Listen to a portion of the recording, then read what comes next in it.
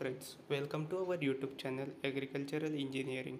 Today we are going to see spoilage of food grains due to temperature changes in winter season and summer season. Frequently asked question in JRF, SRF, MC, AER, CET, Agri MPSC and IBPS exams. So let's start. So spoilage of food grains due to temperature changes in winter.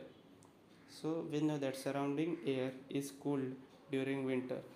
So grains near to the surface of bin are cooled.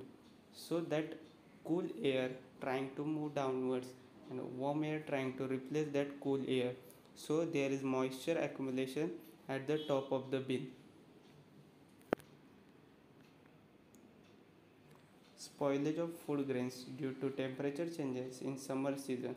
During summer season, surrounding air is warm, so the air near to surface of bin is also warm. So warm air trying to move upwards and cool air trying to replace that warm air. So moisture accumulation during summer season is at the bottom of the bin. Thank you for watching our video.